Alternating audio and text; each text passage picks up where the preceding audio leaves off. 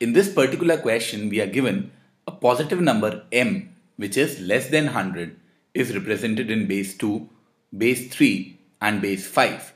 It is found that in all three cases the last digit is 1.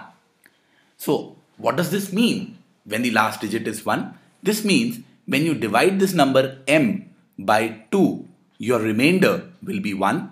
When you divide this number m by 3, your remainder will be 1. When you divide this number m by 5, your remainder will be 1. Which essentially means my number is of the format of 2k plus 1, 3k plus 1 as well, and 5k plus 1 as well. Which means that my number is of the format of LCM of 2, 3 and 5, which is 30k plus 1.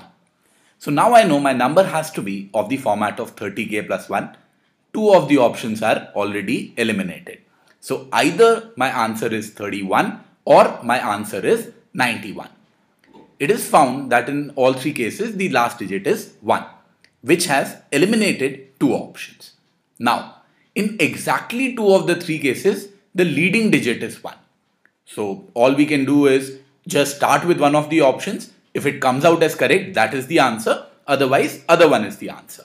Let's start with 31. When I try 31 in base 2, so I get 15 and 1. Again 15, which gives me 7 and 1. Again with 2, so I get a 3 and a 1. Again with 2, I get a 1 and a 1. Bottom to top. So 31 in base 2 is a series of 5 ones. What is it in base 3? I'll get a 10 and a 1. Again with a 3, it is divisible thrice in 1. Again with a 3, I get a 1 0. So I get a 1 0 1 1 to the base of 3. And finally 31 in base 5 is 6 and 1. Again in 5 is 1 and 1. So what does that give me? It gives me 1 1 1 in base 5.